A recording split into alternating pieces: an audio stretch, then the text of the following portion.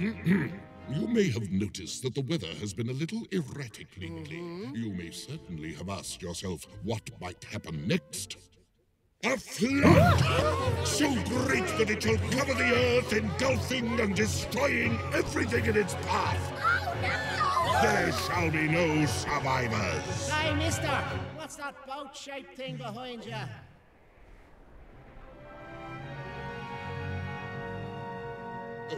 Oh, yes, I was getting to that point.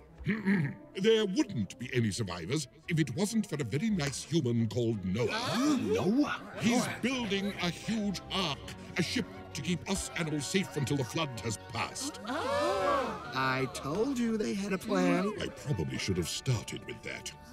Well, I, the king of the animals, have been appointed captain of the ark by Noah himself. He put me in charge of managing all animal affairs. So, Noah has some rules.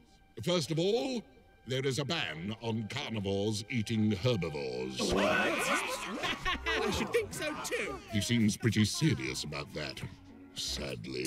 Hey, let him go! Excuse me? Yes, Does that ban start now, or when we board the ship? the ban starts now.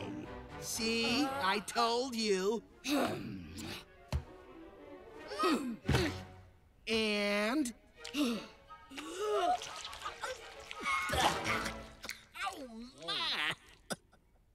And finally, all animals are welcome on the ark.